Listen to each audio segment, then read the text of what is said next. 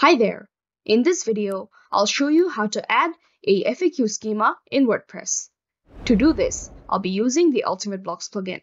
By the end of this video, our FAQ section will look like this, and the FAQ schema in the Google search engine results pages will look like this. Let's install Ultimate Blocks first.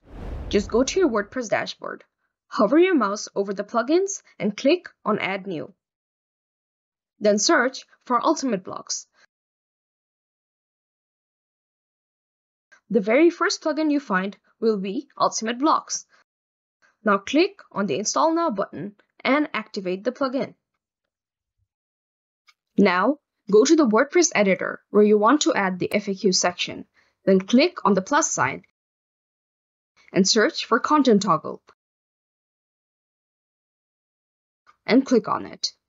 Add your question in the panel title and the answers in the box. To add more FAQs, click on the plus sign under the box and add your questions and answers.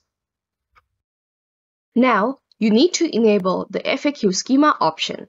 You'll find this option in the right-hand side options panel. Just click on the toggle and enable it.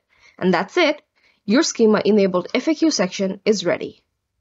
Now, if you want to test whether your FAQ schema is working or not, go to the Reach Results Test tool. You'll find the link of the tool in the description of this video.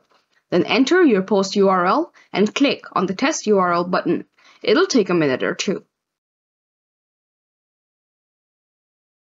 If you see the green tick icon beside the FAQ, this means that your FAQ schema has been added successfully. Thanks for watching.